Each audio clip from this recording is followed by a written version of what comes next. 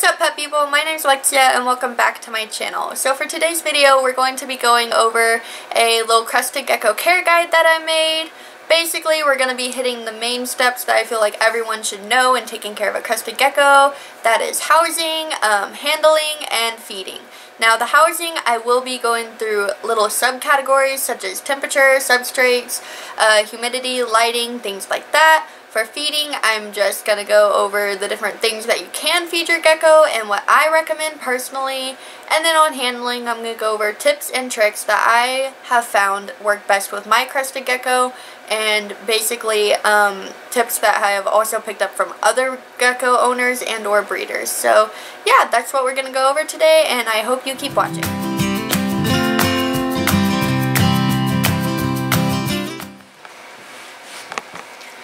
So the first category that we're going to be covering in today's video is housing.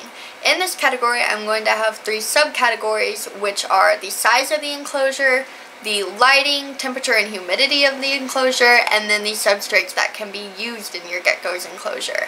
As far as size goes, it depends on the size and age of your gecko. Something that you need to keep in mind with Crested Geckos is that they definitely require more height than they do width in their tank.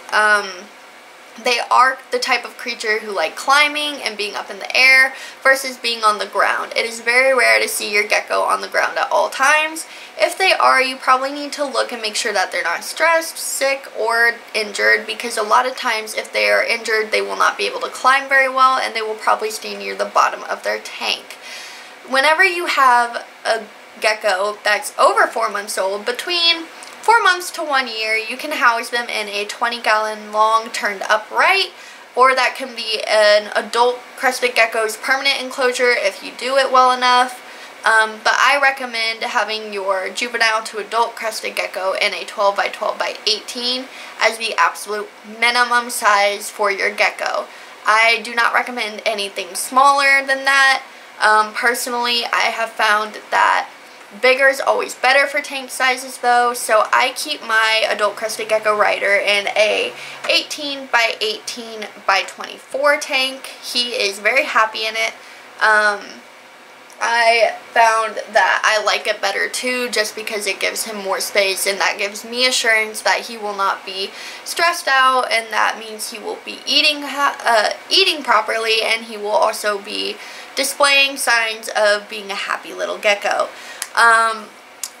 Now for breeding pairs, you can also house them in an 18 by 18 by 24. That's actually the recommended size. I do not recommend anything larger than 18 by 18 by 24 for a Crested Gecko though, because larger is better, but only to a certain extent. So definitely this is the tank size I recommend, and it's what's worked out best for me. So 18 by 18 by 24. Stick with that one. Whenever it comes to the temperature, humidity, and lighting of your Crested Gecko enclosure, it's, in my opinion, pretty easy to maintain. Crested Geckos do not require UVB lighting. They are nocturnal, so they will not be out if you have your light on, and they aren't out during the day for the most part anyway. I do have UVB lighting in my tank due to the fact that I have a bioactive vivarium, which means I have live plants in the tank which do require UVB lighting in order to stay alive.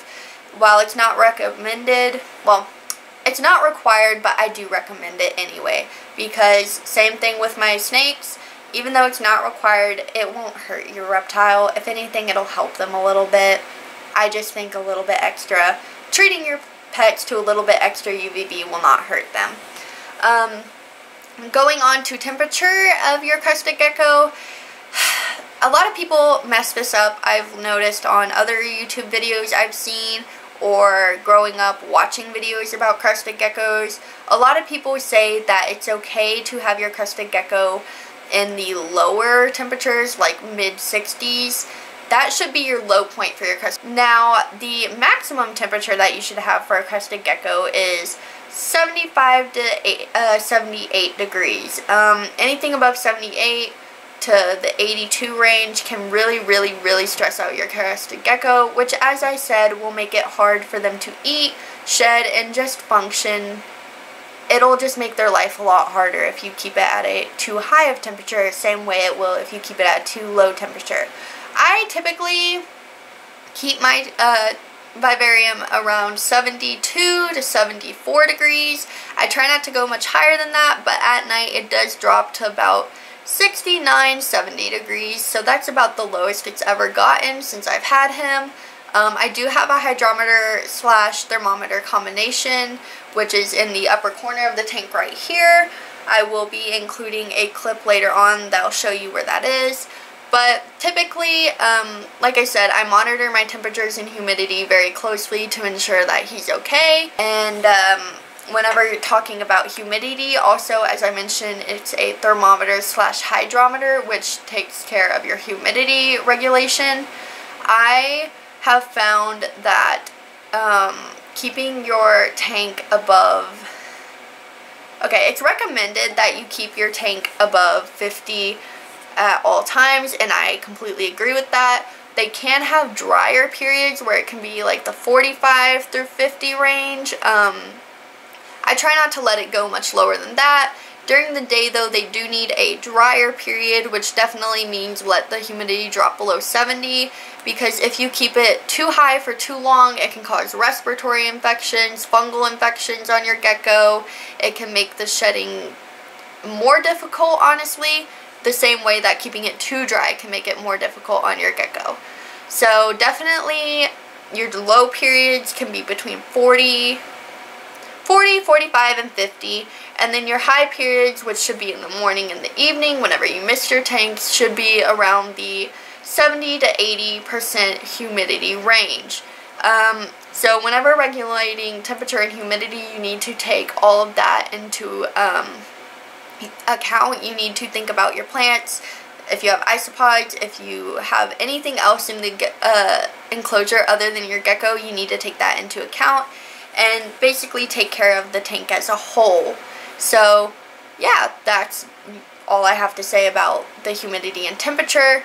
Now the substrate, which is my last final subcategory that I'm going to go over, the substrate can actually help regulate the humidity, so I think they kind of go together but not quite. Whenever choosing a substrate for your crested gecko, again, you need to think about the age and the size of your gecko. Now, whenever having a bioactive enclosure, you will have beddings such as eco earth, sphagnum moss, bioactive beddings, forest floor. It depends on what you choose, but those are the type of beddings that generally go into it. Beddings I do not recommend for a crested gecko are aspen bedding, because it just doesn't hold humidity the same way. I do not recommend the coconut husk chips. Those are not good either, because if your gecko accidentally were to eat one or a small piece of one, it could cause impaction, which makes it extremely hard for them to use the bathroom, and it'll stress them out and make them sick.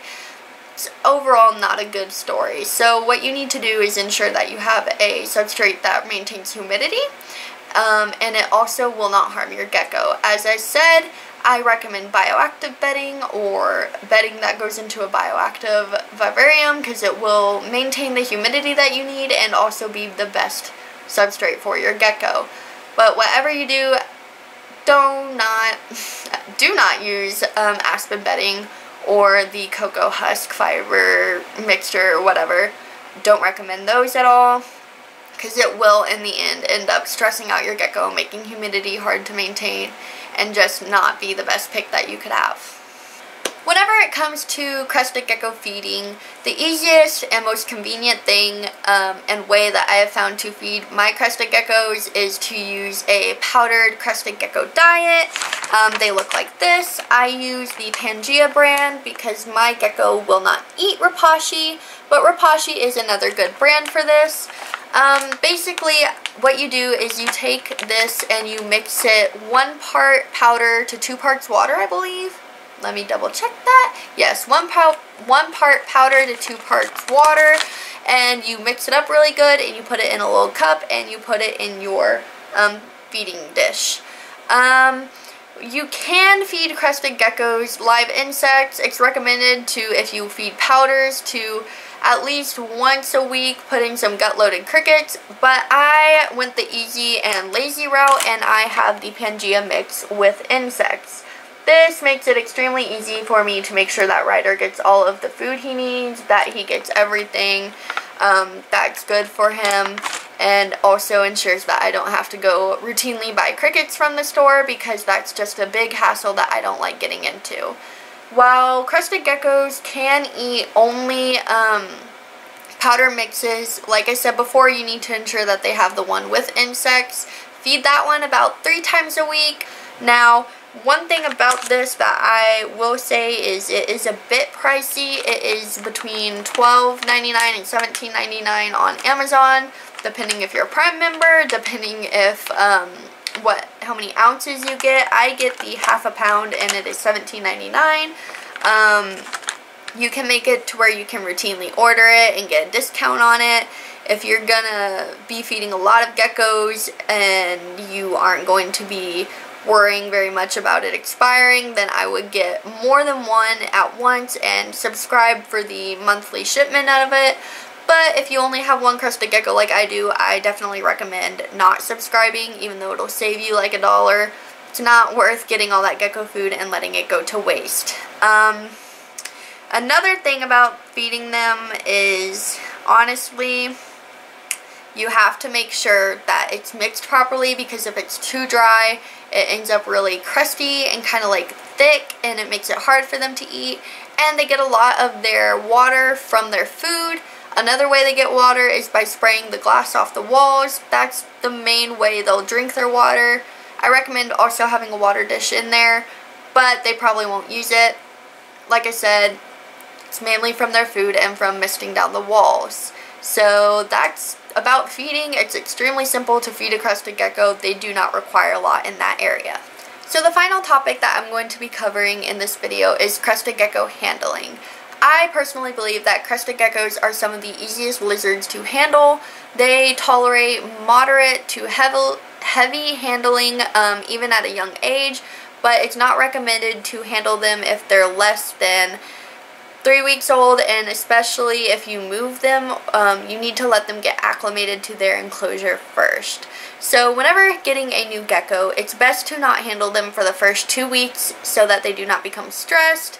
You need to make sure that they have a eating routine in order and that they are doing well in their enclosure before you try to handle them.